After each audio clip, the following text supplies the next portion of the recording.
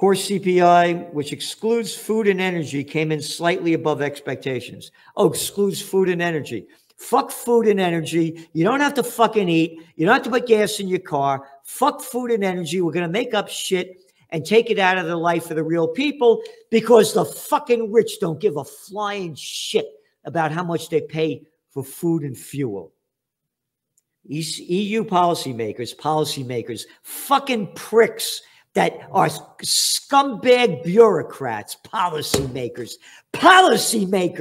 These are the scumbags that tell you what to do. We're policymakers.